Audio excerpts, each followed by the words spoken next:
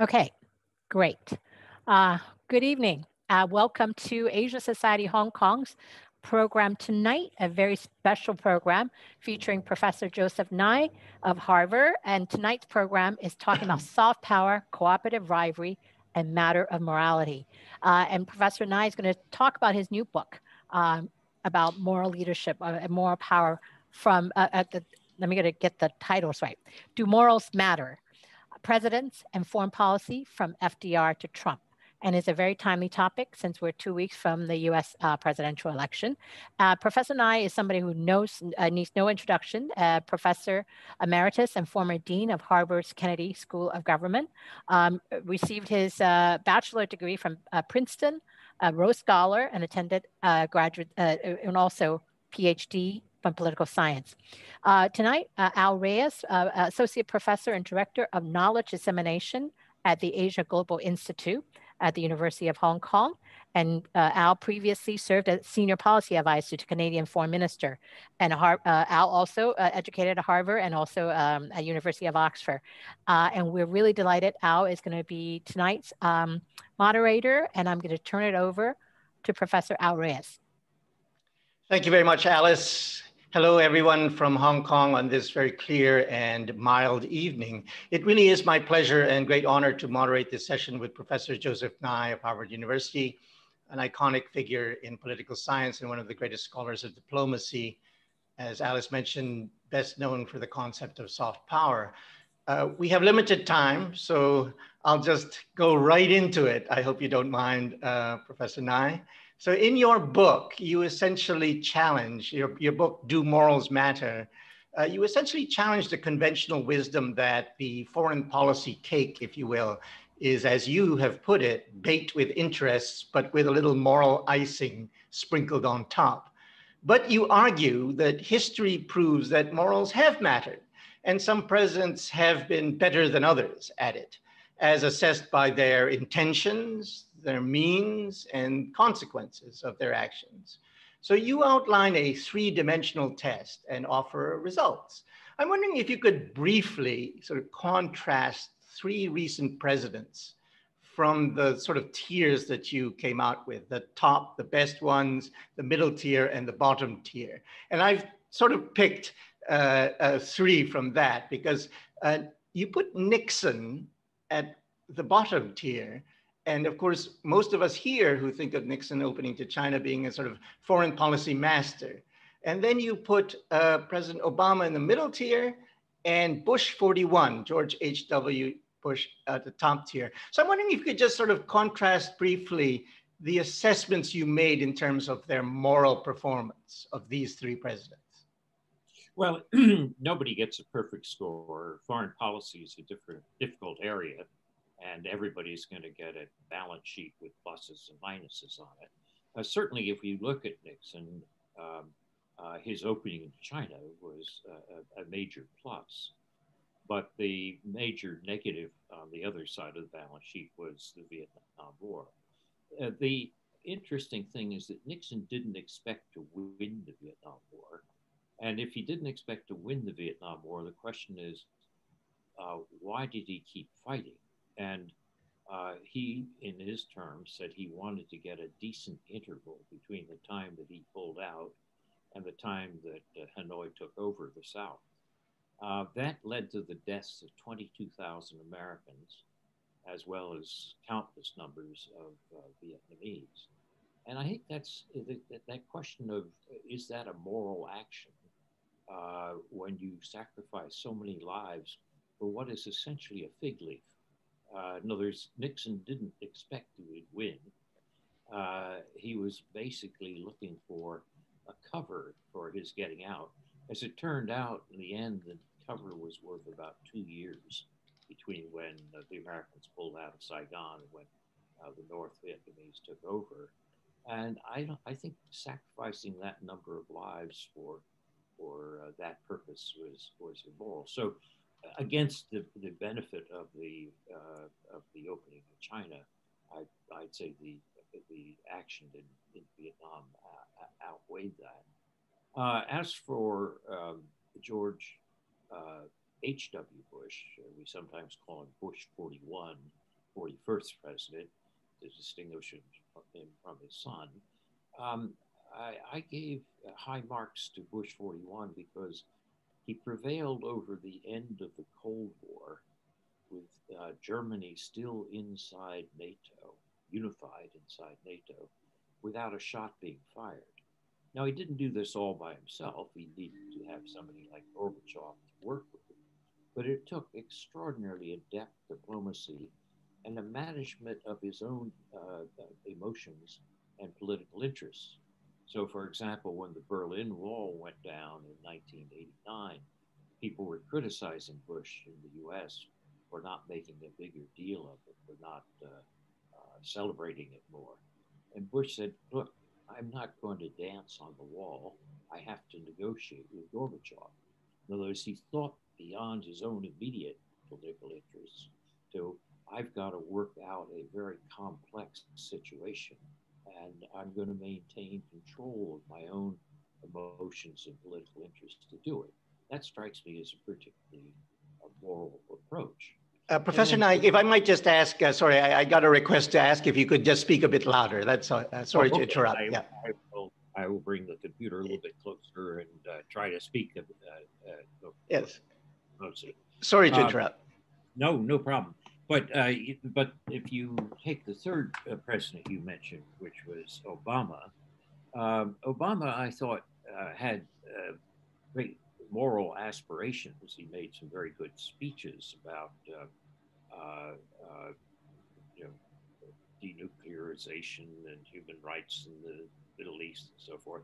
I'm not sure he was always able to carry it out as well as he had hoped. And there were some situations where, for example, in Libya, where he went in to preserve the citizens of Benghazi from attack by Gaddafi, but that changed from a operation justified by the Security Council and to one which led to regime change, but with no plan for follow-up. You know, as Libya today is pretty chaotic, and there should have been some plan with the Europeans and others to have peacekeeping troops in the aftermath. So I think in that sense, Obama had good intentions. In many cases, he took difficult and important decisions, but I don't think the implementation was always as good as it might have been. So 3 different presidents, 3 different judgments. But I think the main thing about my book is that I offer scorecards in which I rate people, but I'm less interested in people agreeing in detail with my scores than doing it for themselves. In other words, of thinking in all 3 dimensions of motives, means, and consequences as they make their own judgments of what's a moral foreign policy.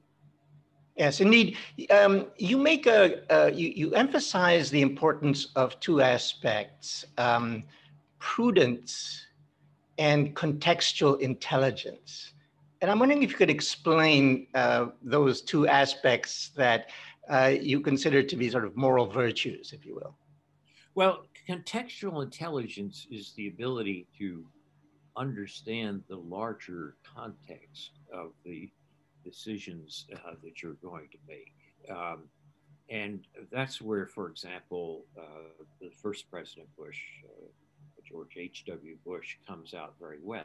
He had had an experience in foreign policy, which included service in China, being head of CIA, ambassador to the United States.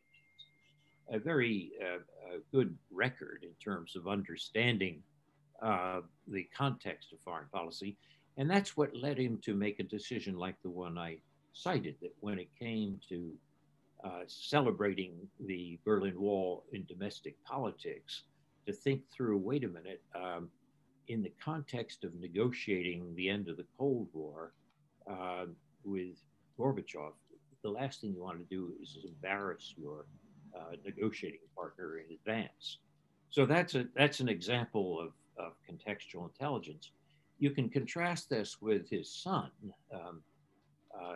George W. Bush, Bush 43, and who had very poor contextual intelligence. He had been governor of Texas, had not had much international experience,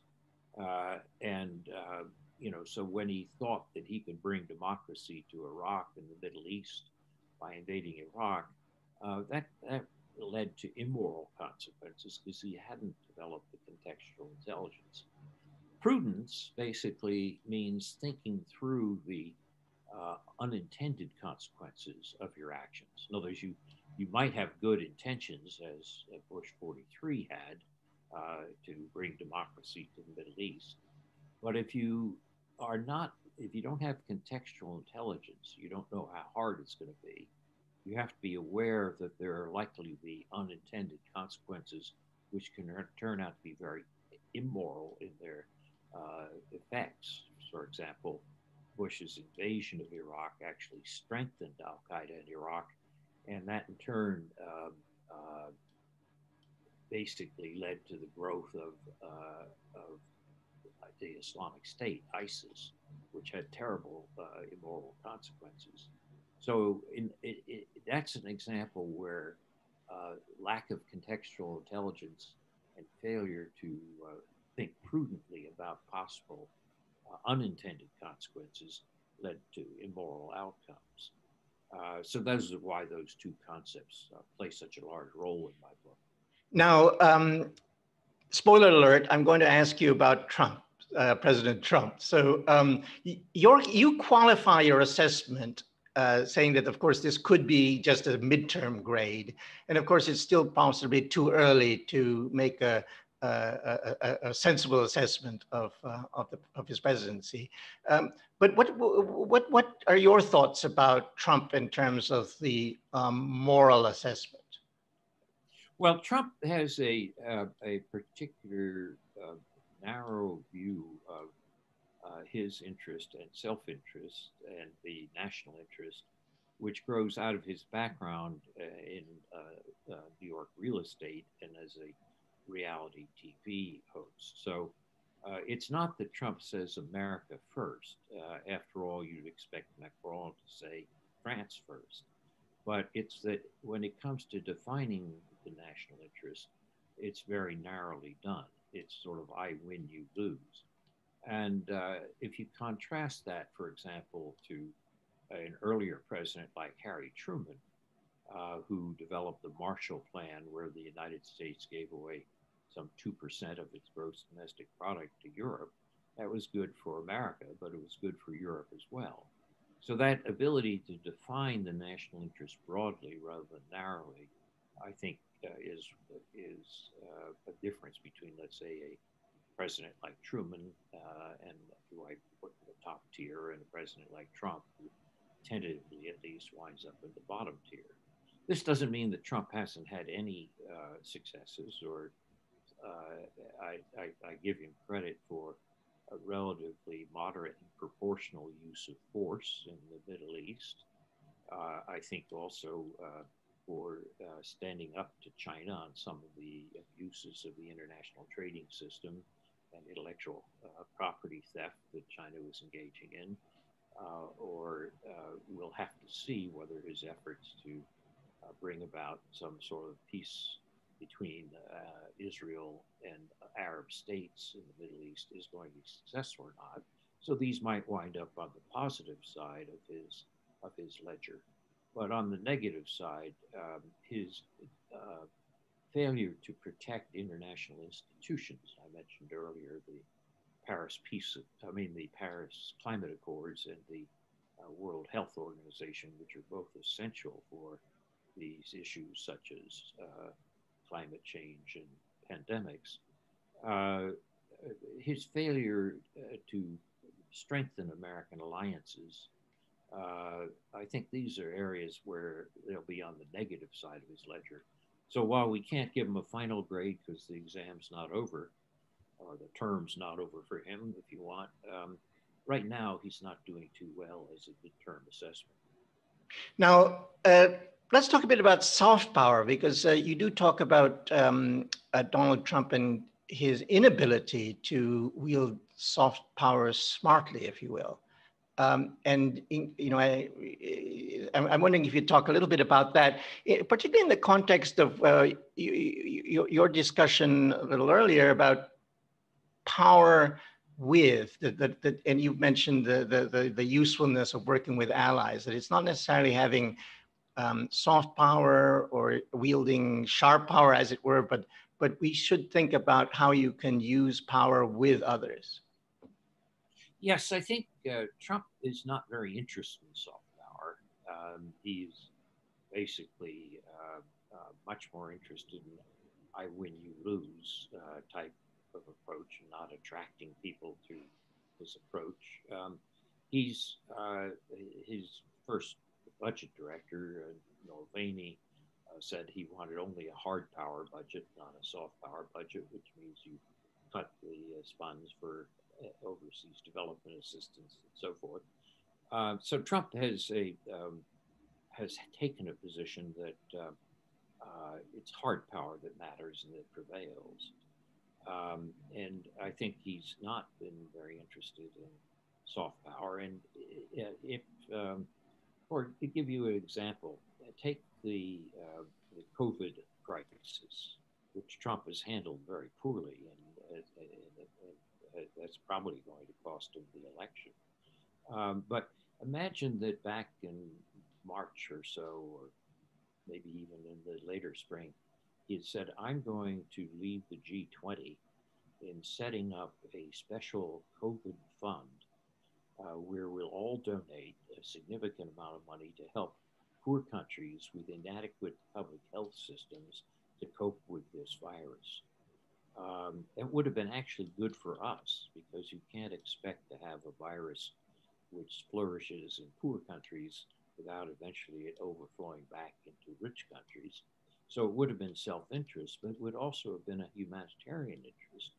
And that would have produced enormous gains for American soft power. That was not the way Trump thought about it.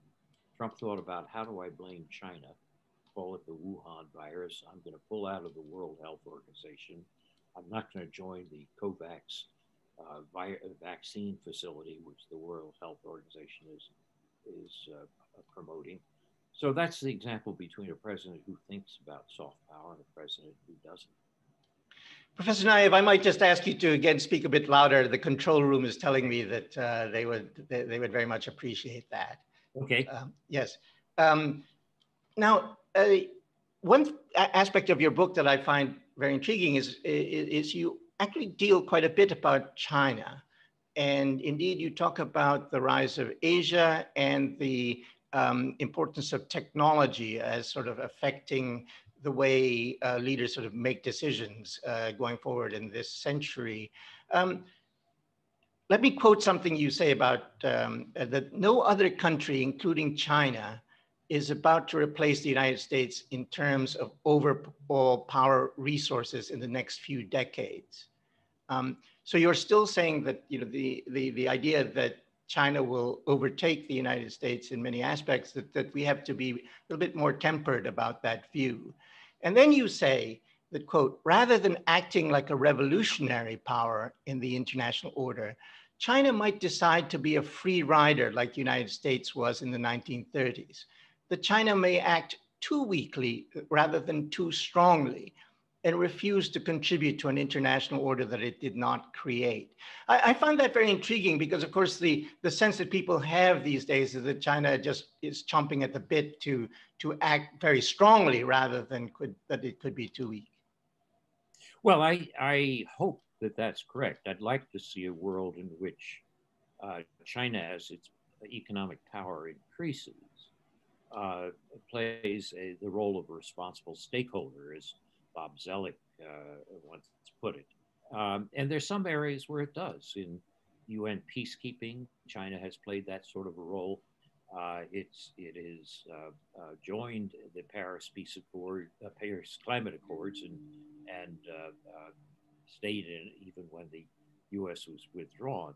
On the other hand, sometimes there's a difference between China's proclamations and its behavior. For example, on the issue of climate, China is still growing or building coal plants at a very rapid rate and supporting the development of coal plants through the Belt and Road Initiative. So there's a difference between its actions and its words. There's also areas where China has, it says that it wants to support the World Trade Organization, but with subsidies to state-owned enterprises, with coercive intellectual property transfer measures and other things, it's sort of tilted the playing field in a way which has led to disillusion by others with the WTO.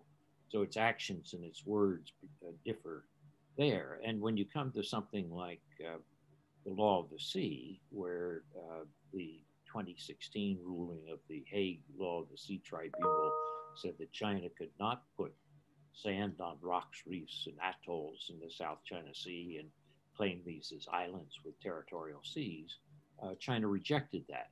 So it's a mixed record. China's done some things where it's living up to its responsibilities as a responsible stakeholder. There are other examples where its behavior is distinctly different. I'd like to see China increase its cooperative positions on these issues. And I think on some of these issues, as I mentioned earlier, in a sense of cooperation with others and power with others, it's going to require the U.S. and China to work together. The U.S. doesn't have a perfect record either, but it's going to, you're not going to solve climate or pandemics by trying to go it alone, either by China or the U.S. Thank you. Now, before I go to questions from the audience, you also say something about the US-China relationship. And if I can quote you again, the US-China relationship is a cooperative rivalry where a successful strategy of smart competition will require equal attention to both aspects of the description. But such a future will require good, and then here's the phrase, contextual intelligence, careful management on both sides, and no major miscalculations. Cooperative rivalry, it's an interesting way to describe this relationship. Well, the reason I use this term cooperative rivalry is to avoid the fashionable terms in Washington now of a new Cold War, in which people are saying, well, China is becoming more and more aggressive, and we have to treat them as a major threat. China does have some things that are threatening, and there are things where we do have to stand up to them and should. But we can't lose sight of the fact that at the same time, we're going to have to cooperate with China to be able to accomplish our own goals in areas like climate pandemics. So the reason I'm promoting this idea of cooperative rivalry is to get away from the either or, it's all black or all white attitudes toward China. And I'm hoping that that political opinion in Washington doesn't use this phrase of a new Cold War to say the world is split into two. In fact, it's much more complex than that. And a moral foreign policy for this century is going to require us to have the contextual intelligence to realize that China's not all good and not all bad, and that we're going to have to work with them. Thank you. Now, in fact, I have a question from the audience regarding this idea of cooperative rivalry. With an authoritarian regime as one of the global powers, do you think there is room for a cooperative rivalry? Is there any contradiction between the nature of power and practicing morality in the face of other powers? Well, I think we meaning the US and yes, other Western countries, can express our values. We don't have to necessarily expect China to behave exactly the same way that we do. For example, if we see something like the treatment of Uyghurs in Xinjiang, we should say that that's outrageous. This wasn't just an American view. For example, the Economist of London had in its last issue a significant description of the camps in Xinjiang, which was really quite chilling, and we should not be afraid to say that. But at the same time, if we say, can we be working with China to develop processes where we improve carbon efficiency of our economic growth, you can do that at the same time. And so a moral foreign policy can include our ability or willingness to express our views about values without thinking that you're going to make sure that China becomes a democracy or a liberal democracy as you see in the West. But it doesn't matter whether they're a liberal democracy or not. When you come to a question like dealing with climate change, you're going to have to work together with a lot of countries that are authoritarian countries, because that's the nature of the problem. Thank you. Now, I have a question here from Andrew Leung. When morality conflicts with what a leader perceives as a national imperative, how could morality prevail?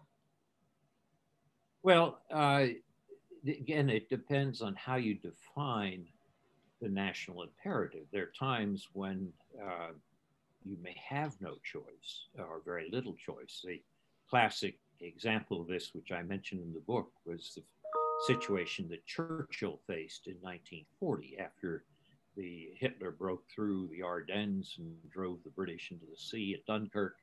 And there was a worry that the defeated French government might hand over the French fleet to Hitler.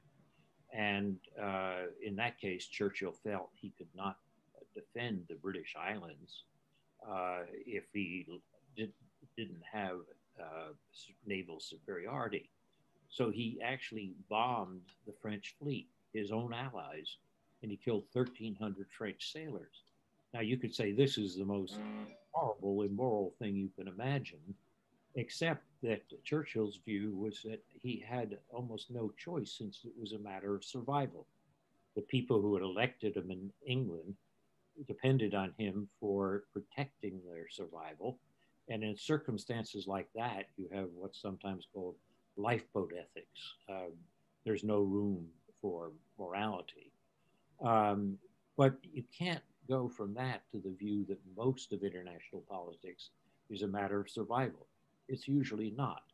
So when going back to Trump, when Trump was faced with the murder of Jamal Khashoggi in the Saudi consulate in Istanbul, he said, well, we have interests with Saudi Arabia, arms sales, oil, and so forth, so we're not going to say anything about this.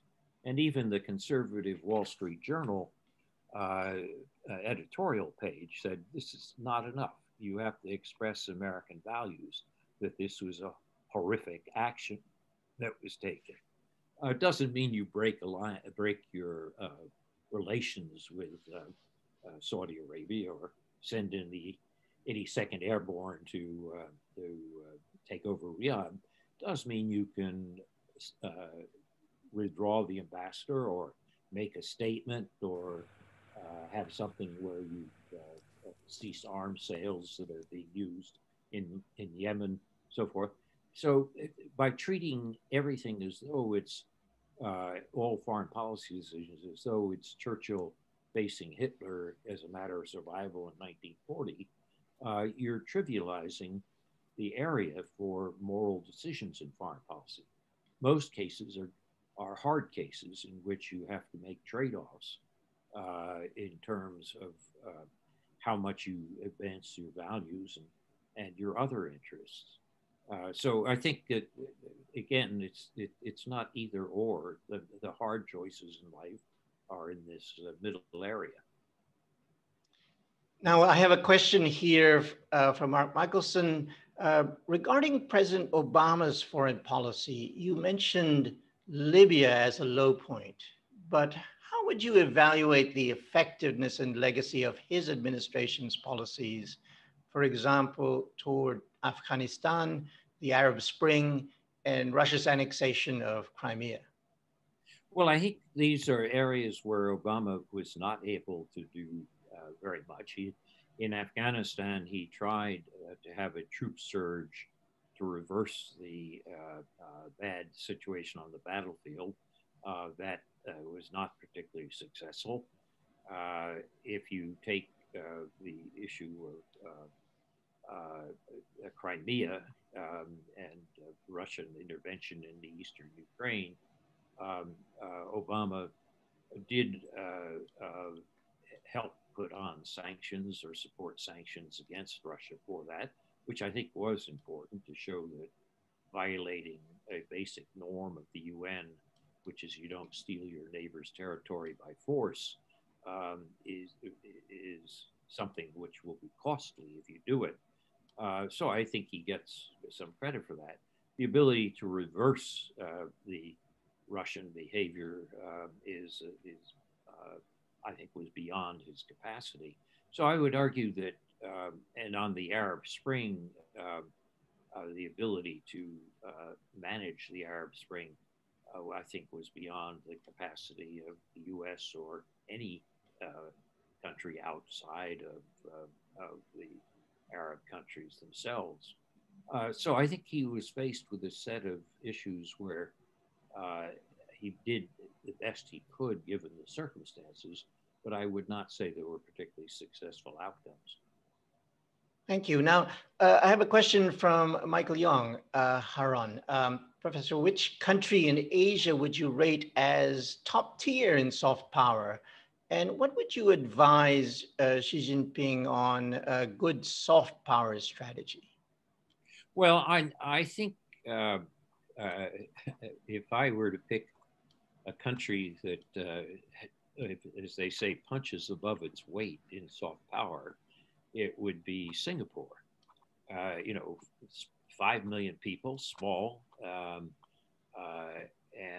yet it's been able to play a role in which it attracts others in the region. It's had various educational programs for bringing people from other Southeast Asian countries to National University of Singapore. It's had it's played a major role in the development and support for ASEAN. Singapore, I think, has been surprisingly successful in its soft power initiatives, despite its small size.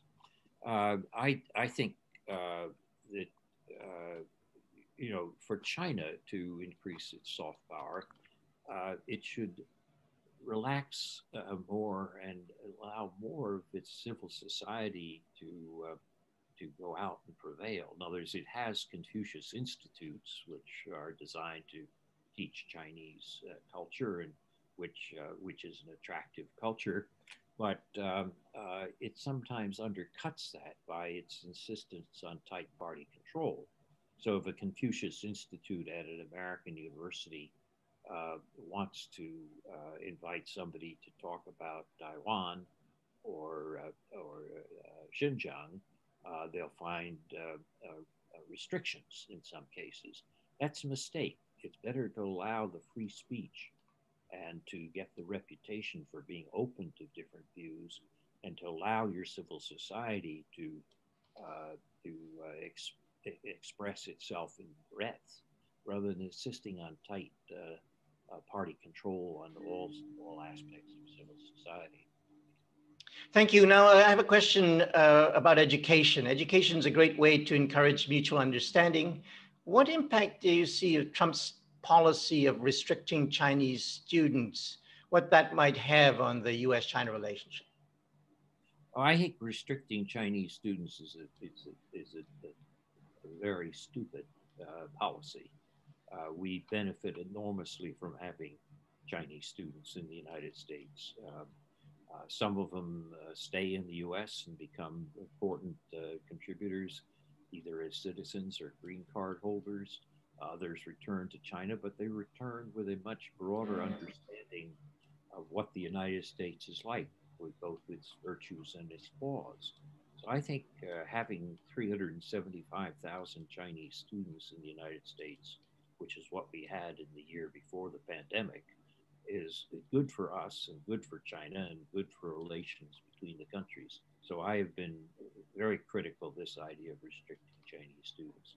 Now, you could say, what about students who come from the PLA and are put into programs at MIT or Caltech to try to steal intellectual property? That's a different proposition that should be dealt with as intellectual property theft as a crime. But that's not what the majority of Chinese students are doing in the United States. Thank you. Now, Professor Nye, I'm wondering if you could talk a bit about the pandemic.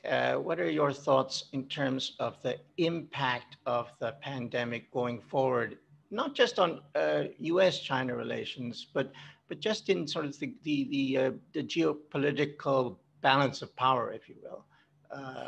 Well, I wrote a little article for Project Syndicate saying that one could imagine 5 different scenarios for what the world will look like 10 years from now as a result of the pandemic. When one tries to predict the future, there's no one future. A lot will depend on what we do and how things develop. But so I think you can imagine situations in which the world is worse and in which the world is better. And I tried to spell out some of these differences. But on the one that you mentioned, is the pandemic going to cause China to replace the United States as the world's largest power? I don't think so. I think it's interesting to go back to 1918, where you had the great influenza pandemic, which killed more people than died in World War I.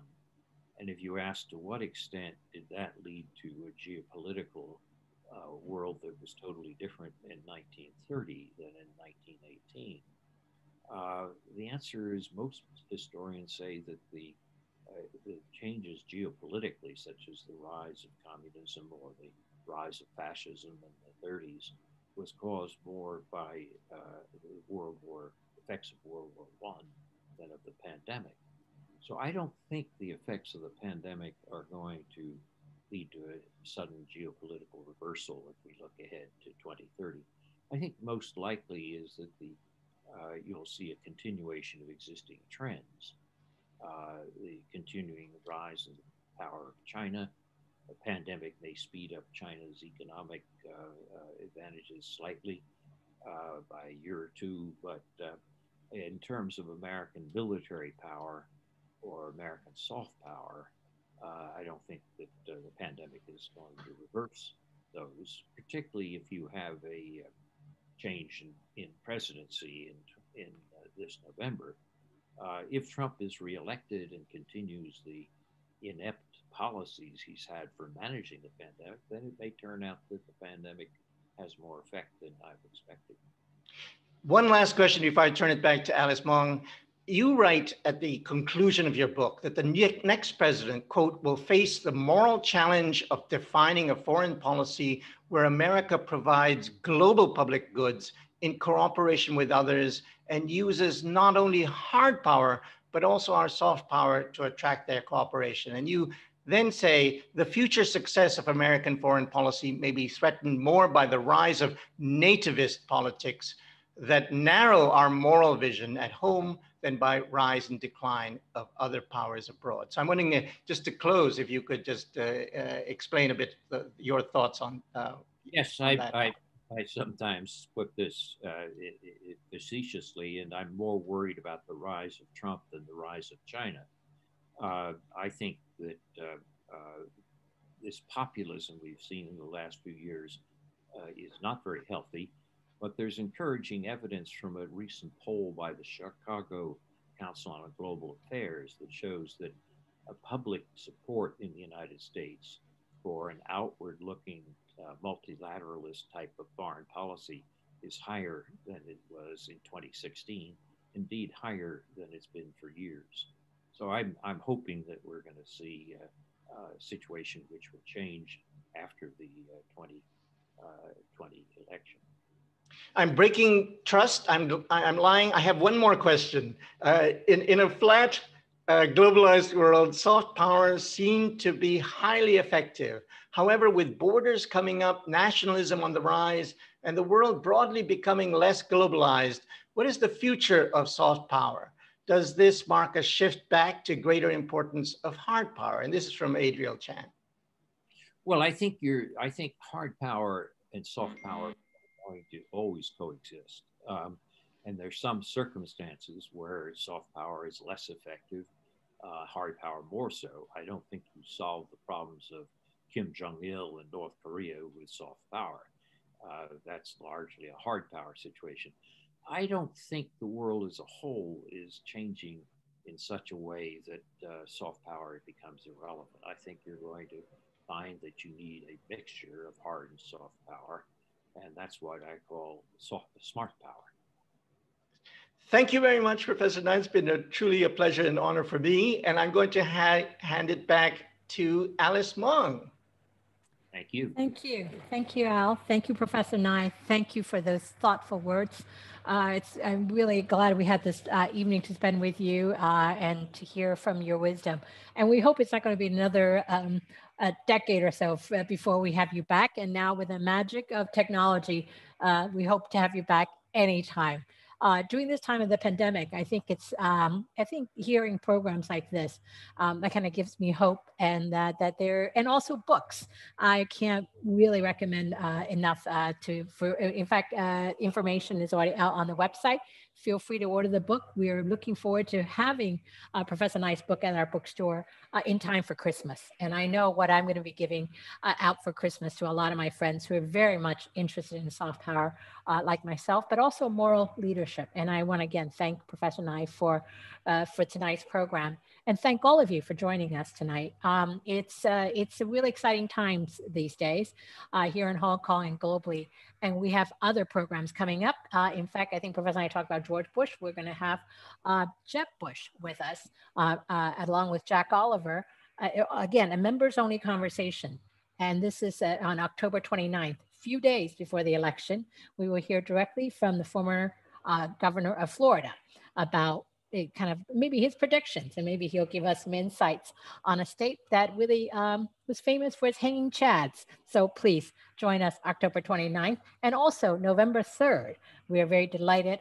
Asia Society founders of our Japan Center, James Kondo and Jasper Cole, is going to talk to us about the post-Abe era in the Japanese politics. So these are two exciting programs coming up. And again, thank you all for joining us, and have a wonderful evening. And we look forward to seeing you online and hopefully in person very soon. Good night. Thank you, Alice, and all my best to Hong Kong. Thank you, Professor Nye. All the best to you.